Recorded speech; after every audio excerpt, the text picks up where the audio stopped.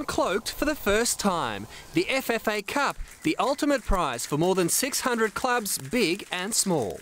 It's been in the pipeline for a long time, and we talk a lot about We Are Football. This is a We Are Football moment, I think, to unite all the football across the country. The race for the silverware has already begun in South Australia, Queensland and northern New South Wales. The aim of the game for the lower tier clubs is to qualify for the round of 32 starting in July, when the 10 A-League teams enter the frame. I'm sure there's a few grassroots clubs out there looking to knock them off the perch at that time of the year. Paul Reed played in England's FA Cup with Brighton.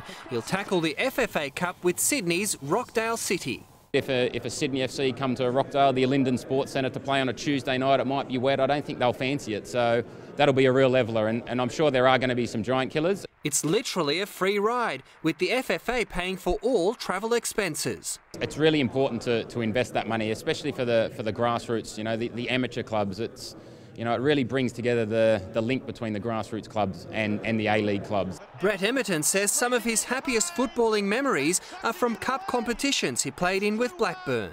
The romance of a cup, it's hard to describe, but I'm sure it'll have the same feel here in this country. One lucky captain will hoist this trophy in triumph on the 16th of December.